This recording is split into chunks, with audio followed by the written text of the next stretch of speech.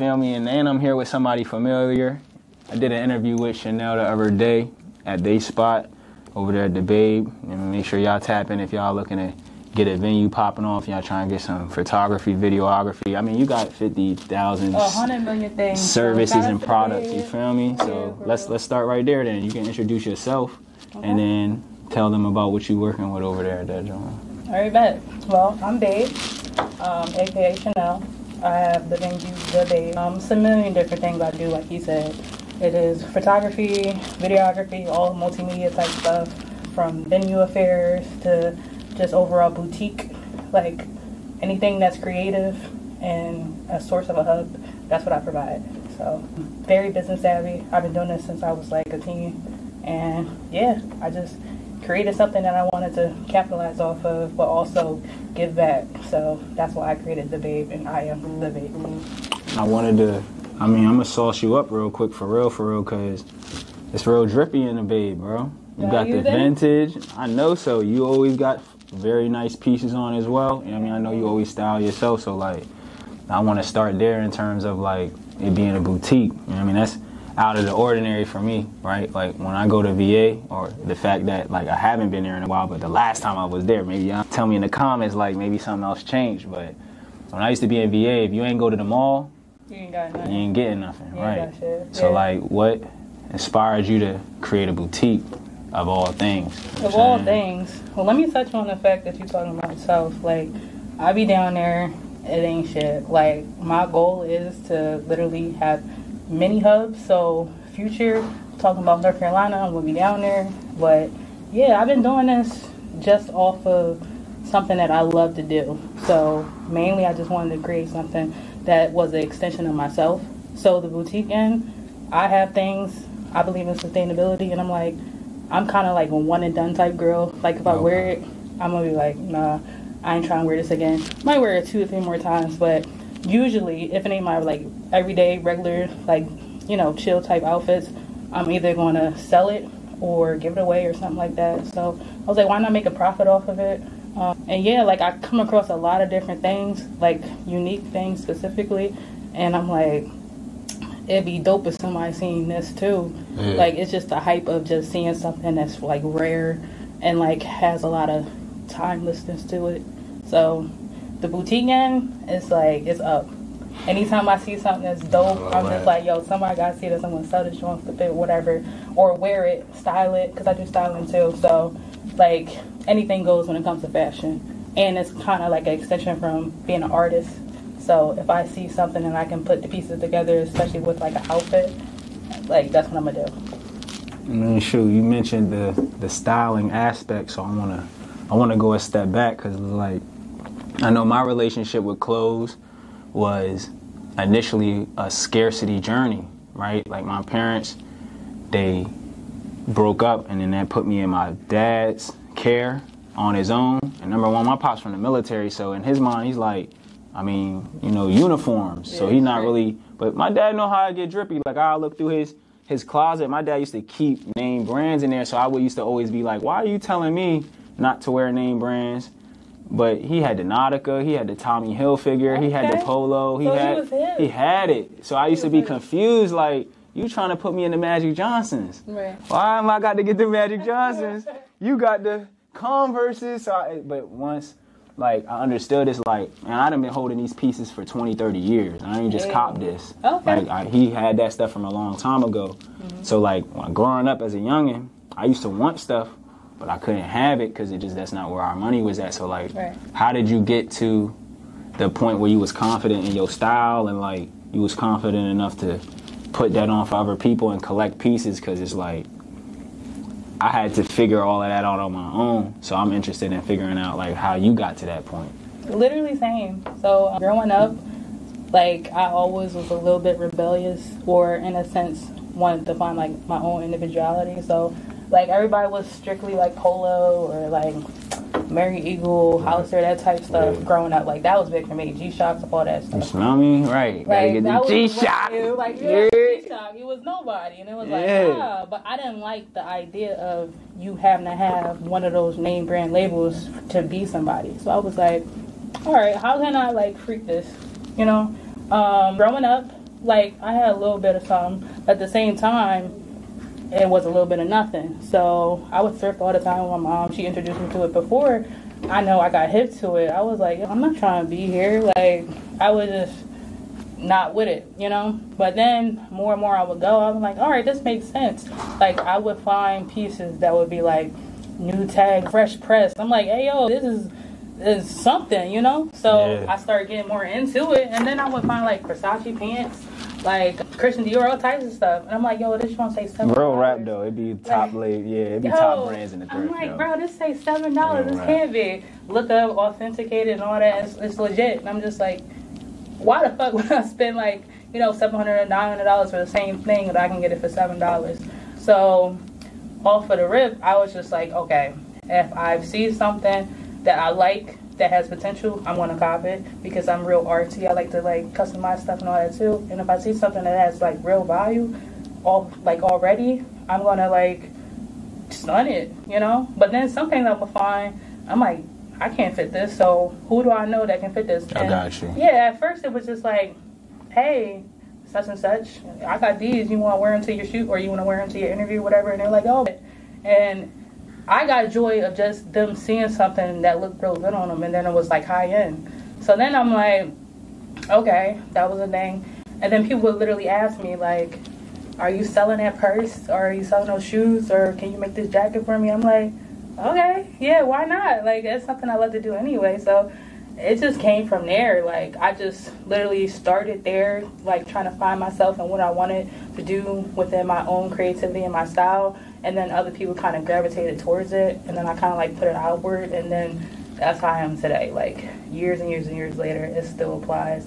I'm just getting bigger with everything. Yeah. But like, I just want to touch on the whole customization type stuff. Because like, growing up, let's say if I had like just some fabrics, I've seen some shirts or whatever, I'm just like, damn, that look good, but it's way too big, or like it just don't look right the way it already was. So I would take it, throw it on a jean jacket, like cut it up, whatever, do what I do, and then make a whole new thing. So that's another part of the like creative space or piece that I was talking about earlier, like just taking something and making something new out of it. It don't just have to be like a strict canvas. It could be anything, you know. And I did like talent shows, all types of stuff with that, fashion shows, like growing up, but got more and more into it, and then it was just like, I need to make this a part of the business too.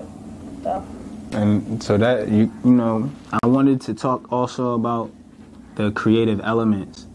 I don't want to wait to talk about that, because you talked about earlier how you are business oriented, and you know, I'm recognizing it when you speaking about certain elements, just like how you add value to a piece, you know, repurposing. Like, I'm seeing key elements of what are those savvy business ideas, but like, if you had to choose the top thing that is your bustle, your hustle, your mindset, is it the creativity?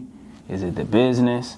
Is it the fashion? Like, what was, I guess, the beginning empowering skill that you had that let you know, like, I need to be more into the things that I'm into? Did it start with the fashion? Because I know that's where we started this conversation, but it's like, you sound real creative, and then you know what I mean? So what was like the epiphany moment, like, I need to start pouring into my creativity though? I know exactly what to say for that. The creativity, because having a creative mind can like open so many doors. So understanding I can think about something and make it happen as if it was like voila magic, that was like the thing for me. Because I can make a million and one different ideas, but to act on them, I gotta be in a like space where I'm creative and I'm thinking like, okay, let me do this. I like create blueprints before I do anything. I can like write it out. I can think about it. Sometimes I even put it in like digital form, and then I act on it. So like basically it's like, you know how people say affirming it or whatever, but before I even know what that was, that's something I would do. It's like part of my creative process. Right. Yeah, like back. So like if I would think about, okay, well, I like fashion, let me start creating, you know, custom shoes, things like that, and then start juggling them. So I will be promoting like, hey, I got these shoes that I sell, whatever, you know, you got your dad's birthday, I can do customized shoes for his birthday, this and the third, or for any place I would work at. Like, let's say I worked at a clothing store. So I would get discounts off the shoes. I would take the shoes and I'm like, all right, well, since I got a discount off the shoes, I can get this amount profit off of it if I like take the shoes and customize them, whatever. Stuff like that. So basically, it kind of falls into all the different realms of business. Is just like being creative, because yeah, you can have like a mindset to say, oh, I want to do this and I want to do that. But if you don't have like the junction or the drive or like just something that makes you different from somebody else, it kind of just like mundane. Everybody might look past it. You might get some hype, but if you actually like have a passion behind it, like the longevity is probably there more than likely, and then like, you know, it just attracts more eyes. So the creativity was something that really got me, because I was an artist among like everything. Yeah, it's what it sounds like that's the part that add the value, but and then it's like it sounds like, because I'm a very visual person, so it sounds like the business part is what ties it all together. Yeah. You know what I mean? Because like the way you explain things, you use business terminology, but that it seems like that's like at the end, like that's what ties it together. And like you said, when you get in the affirmational space, that's what designs the creativity, like the path of it. And if I may ask, right, like a lot of my process of being creative comes from not having enough money. Like I'm from the hood, so it's like, and if I do practice some business stuff and it'd be like, this costs $3,000. That's literally where my creative mind get to start cooking, because it's like, all right, how do I get this done without 3 bands? Right. So it's like, is that, and you talking about the process of making things from physical to digital, digital to physical. How did you come up with your process and utilize these business ideas or like these knowledges and skill sets to tie it all together? Because I can see it, but I want everybody else to hear it so that they can determine like, oh, that's how she put that together. Okay. So like you said, turning nothing into something. So basically what I did was, all right, create a process. Because I just started a new business, like yes, another business. It's called Lucky You Clean Out. So what I did was I stopped my regular 9 to 5. Well, actually it was like 12-hour shifts, so that was crazy.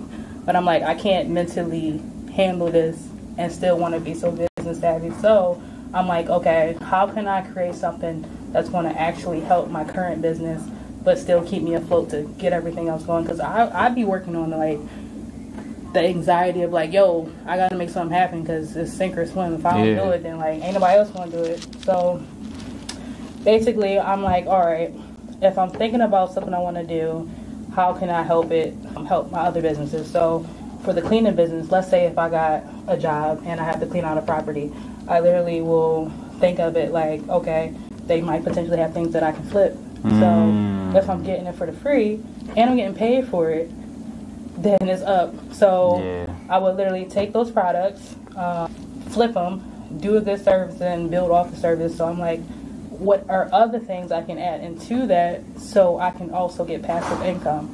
So it's just like a big old planning board. That was a super gem. That was super smart. It's like levels to it just so I can know that I have safe shoots, because I've been down before and I ain't trying to get to that space again, especially having a kid and, you know, a dog. You know, you get accustomed to a certain type of living, and it's like, I mean, it's hard out here. 2023, it's like, I don't know, you gotta do a billion things just to, you know, stay afloat. It's kind of crazy.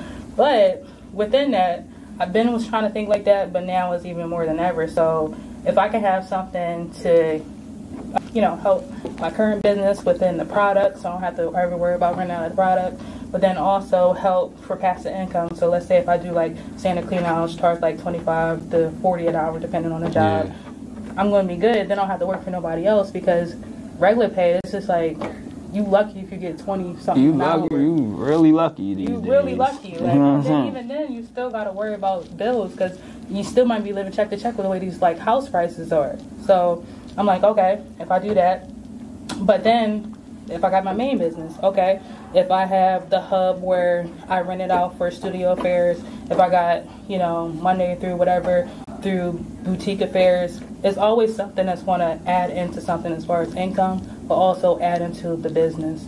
So that's the whole creative process, like thinking outside the box to say, how can I make something out of nothing, but also make it make sense. Yeah, because you broke it down step by step, and it's like a lot of times people don't know how they making things happen. Right. And you also mentioned like the reality of life and the demands that come with it. You know what I mean, you're a provider out here. You got your whole mom, dog mom, all that. So it's like I understand that pressure to need to be provisional, provide results, and show up on a consistent basis. And you know, like you said, if you're not strategic about it, there's intentional, but you got to be strategic about it and then carry it out. And then even when things don't carry out, you got to have those plans that at least keep up the business so that the business can then find a way to generate something. Keep going, right? Yeah, it's got to keep going. So I think that's a good segue into like, you know, I've been working on this group chat for like, I'll say like 2 months now. Yeah. And it was like an offshoot of another group chat that I had, right? Just going into like the sentiment you were sharing where you got to reiterate. And the initial one that I had was on this platform called Discord. And so I recognized that a lot of the people who are joining the Discord were the people who were committed to engaging with me on Instagram or the social media platform that I navigated them from. And so then I was like, but once I got them there, they didn't know how to navigate that specific platform because it comes with so many other different features and elements. You see what I'm saying? So it's like, and I had to think about like, all right, as a business person, right? Because as a creative, I'm up there creating art. I'm learning different stuff. I'm creating I'm up there thriving and surviving, right? But it's like, but I had to look at the people that I'm serving for the business, and it's like, okay, they're not getting any value out of this. So let me bring them back to the platform that they're native to. So now that's how I'm saying we got to the Instagram group chat, and now we're in that group chat. And I think I encountered the opposite issue, which is with no barrier or effort of entry, people are just chilling.